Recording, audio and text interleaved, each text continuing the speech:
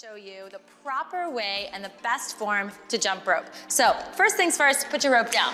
Now I know you're probably a little nervous. It may have been since you were a kid since you picked up a jump rope. Now the first thing is you never want to jump higher than the rope is thick, right? So when you're jumping really, really high like that, it's actually wasting your energy. It's going to make you really tired really fast. So try to stay nice and low to the ground. The second thing is jumping rope is a circular movement, right? So our arms have to create a diameter for that circle. So keep your elbows in at your waist, your arms at a 90-degree angle. Now you have the diameter for your circle for you to jump rope. A lot of times I see people holding their arms like this.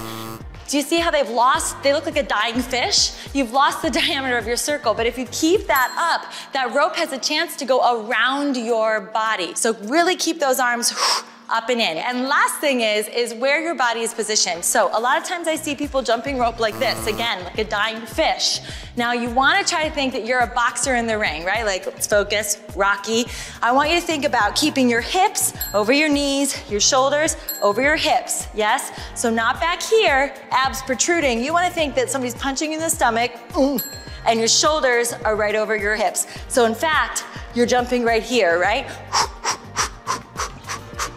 Chin down. You never want to cut off your air supply, so look straight forward, abs up and in, hips, shoulders, knees, low to the floor, elbows in. You're ready to go. I want you just to practice that jump right here without the rope.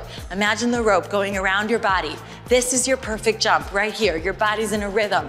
This rhythm and this rhythm have to be the same in order for your jumping rope to go well. Okay, now that you did all of that, you envisioned the rope going around you. You're in your perfect form. Now you can pick up your rope.